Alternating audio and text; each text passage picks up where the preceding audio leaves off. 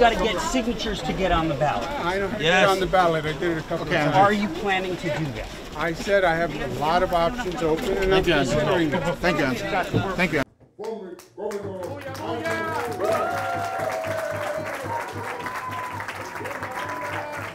On what am I doing? What are my political plans? Look, I have been, as I said, I've been through a very difficult year, and I did a lot of soul searching. I have been blessed.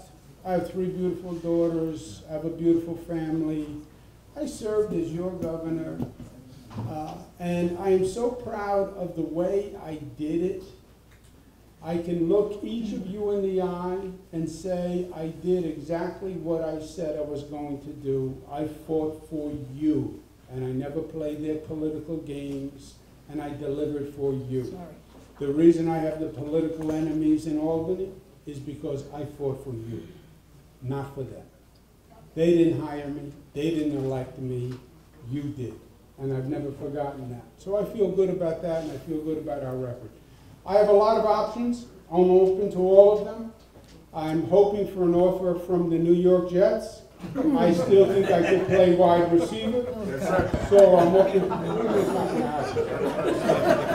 Have you seen the Jets playing? So I'm open to all options, and I'm going to leave it at that. I want you back. Stand up to the extremists. Cancel the cancel culture. Yeah. That's not who we are. We're Americans. I know. Our cancel culture mentality today is like modern day stonings. Remember the stonings in the Bible? Remember the wisdom of Jesus. John 8:7. Let he without sin throw the first stone. Amen to that. They all walked away. They all walked away.